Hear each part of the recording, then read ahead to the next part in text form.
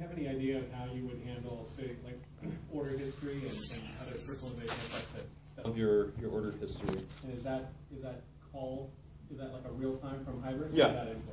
Yeah, it's real time. All these are made over HTTP clients back into Hybris using the commerce session and cookies that we established. Users are also maintained in Hybris?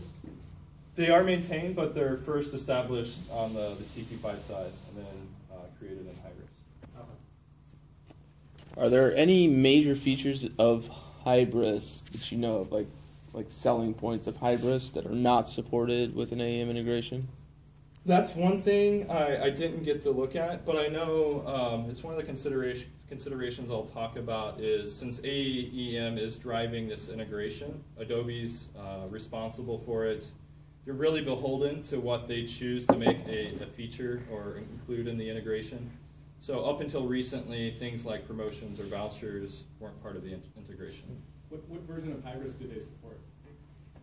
So right now they're supporting 504, and part of what determines that is Hybris has to give the APIs over to Adobe as part of the partnership.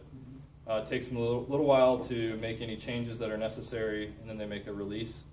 So they're expected to release that pretty soon here in Q2. And I would expect that to, that could either be a really short change, depending on how many updates there are to the API, or a really big change, say for instance going from major versions of Hybris. Can I ask you a question? The payment processing page that was presented when you had the credit card information, is that part of the interface, or was it created especially on AEM?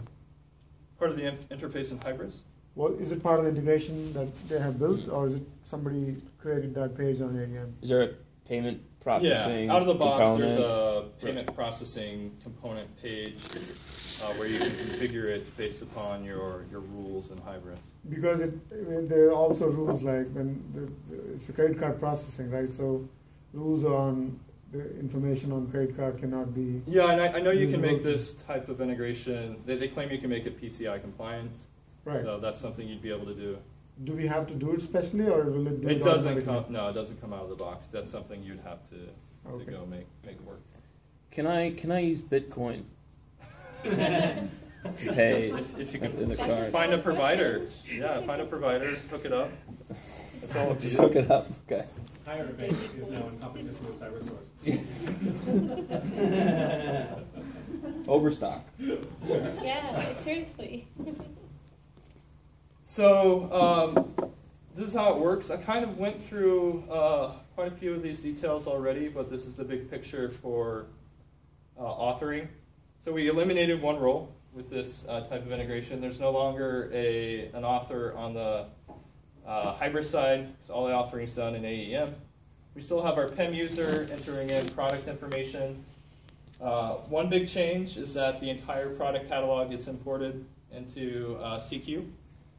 After that happens, again, we have our authors using the product information,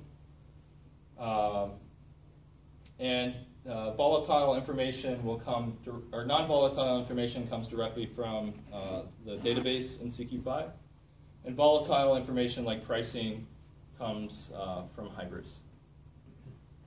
And that's done primarily at runtime. You can configure it to be over on the server side, HTTP GET, or it can be done via AJAX.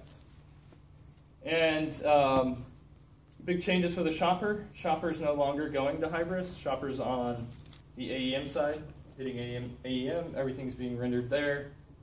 Again, non-volatile information coming out of a CQ.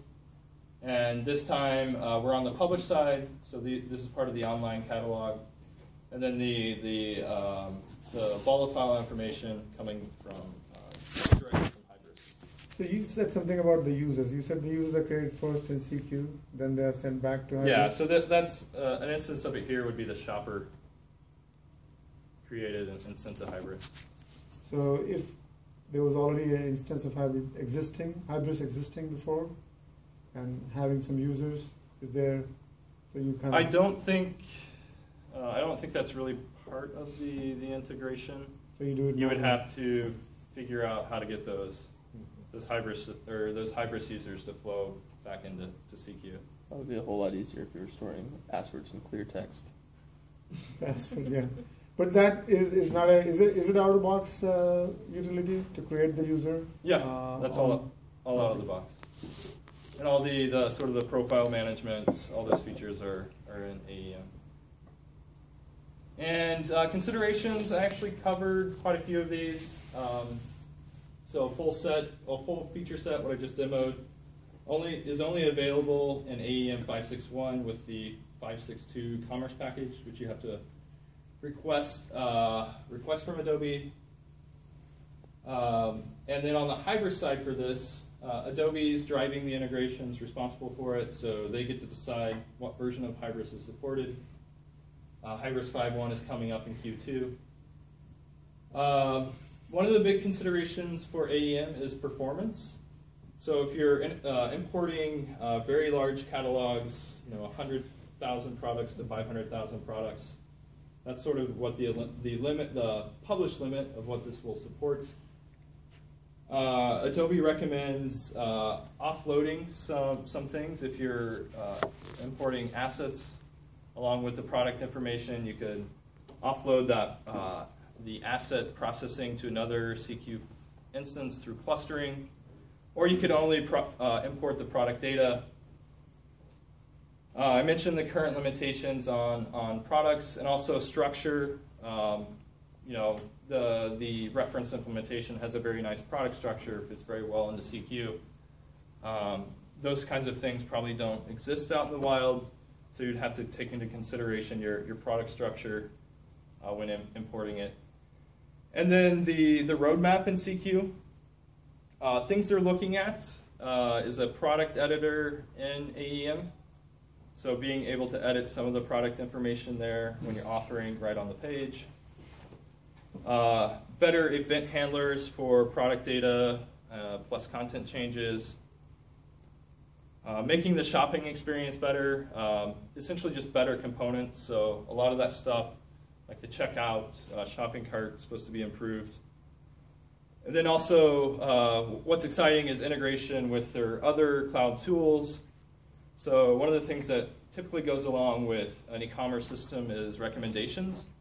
So they're going to be using Adobe Target for recommendations, as well as Target Search and Promote. And just to show you that AEM, or Adobe, is very serious about their e-commerce framework, they've also integrated with Intershop and Elastic Path. So Hybris isn't the only partner they have on this. They're also looking at other platforms. You mentioned search and promote, and I know that in my experience, the search personalization has been a bit of a blind spot in many of these types of engagements because people don't recognize that a lot of requirements exist within the search organization at a different client. Have you had any experience with trying to integrate this with search outside of either AEM search or Hybris search? Integrate search and promote? Yeah, well, I mean, search and promote is obviously an alternative to both of them. Have you run into search and promote or tried to use another search provider like Endeca or something else tied to a combined this type of integration format where you're trying to bring content from both systems into a search index? No, I don't think so. I think we've mostly worked on either side. So Solar with AEM, we've done a couple of those. We've also done Endeca with Hybris. We haven't worked with the official integration to use an outside provider. I know that Solar, comes out of the box with Hybris, and so that could be a solution for something that like a smaller catalog or something. Because I think the point that really makes this complicated is when you're looking for personalization, driving boosts and blocks or promotions and that type of thing. I would imagine that the API from Hybris would support like the upsells and cross sells and things like that, so that it's taking care of a little bit more for you. Okay. As long as you've imported those products in there, it just becomes sort of whatever my results are in the JCR. Got it. I mean, that's Because obviously I don't know what the feature set in Hybris is. I just know that CQ.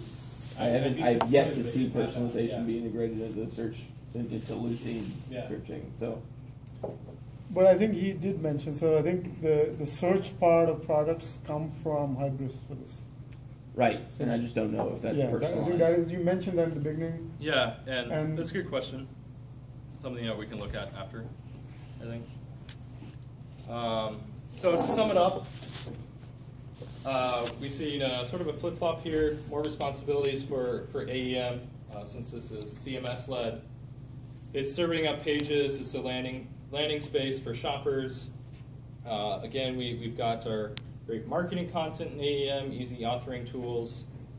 But now we're driving the product information, shopping carts, and checkout experiences. What allows us to do that is we can send that information back to Hybris. And another nice part of having AEM out in front is we can take advantage of the community features in AEM. And we're also still getting products from Hybris, but we're doing it in a different way. On the Hybris side, we're letting Hybris be a great best-of-breed e-commerce platform. It's still managing the product information. We're getting the search within the products. And it's also processing the cart, checkout, and order fulfillment.